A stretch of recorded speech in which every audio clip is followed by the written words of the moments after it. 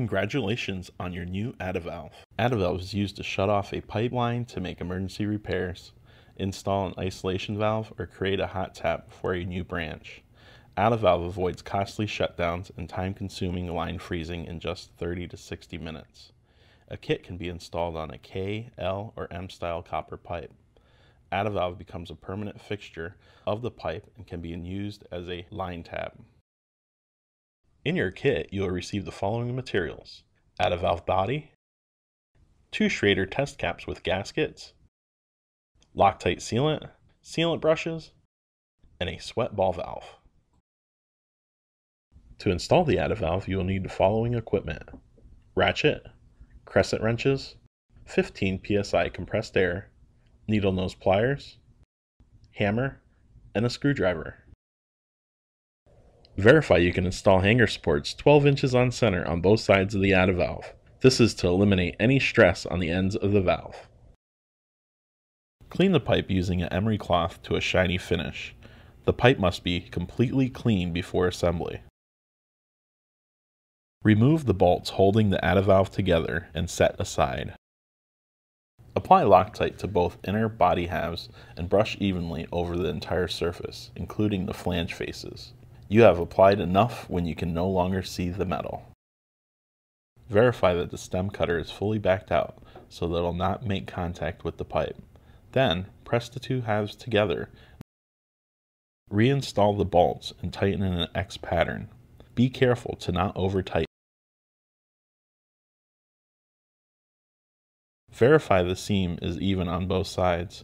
Adjust if needed. Attempting to operate the AddaValve when the halves are misaligned could cause damage to the cutter. Remove the AddaValve cutter cap and bottom cap from the AddaValve body and replace with the Schraeder test caps.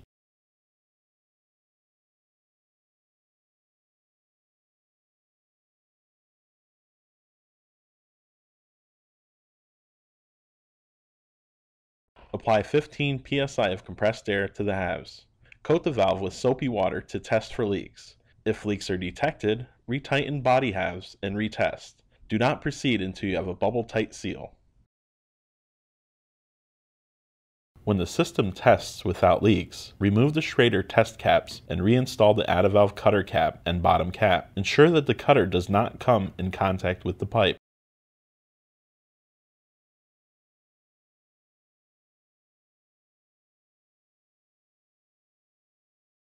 Keeping steady pressure, begin turning the stem cutter until you have cut through both pipe walls. This can take up to 20 minutes to complete depending on the pipe size. Initially, the cutter will be easy to turn and spin freely. Once the cutter makes contact with the pipe, a noticeable increase in torque will be required to advance the cutter. The required torque will decrease once the cutter approaches the halfway point of the pipe. The torque will increase again as the bottom half of the pipe is cut through. When you have reached a stop ring, you have gotten to the seating position of the valve. Spin the ratchet 1.5 more rotations to expand the Viton seal across the 2 pipe cuts. Loosen the bottom cap. There will be material trapped inside, but verify that the flow was completely stopped before fully removing the cap.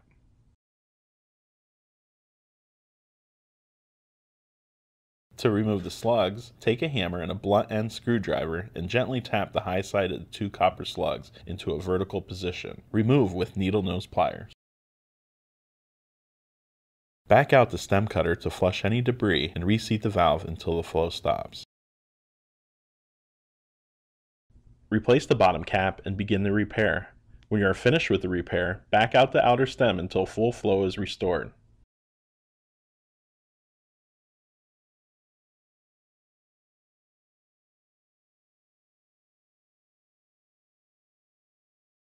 If using the 1 1/4 inch through 2 inch kit, you must use 2 people to complete the installation. The inner stem must be rotated 4 to 5 revolutions for every 1 rotation of the outer stem.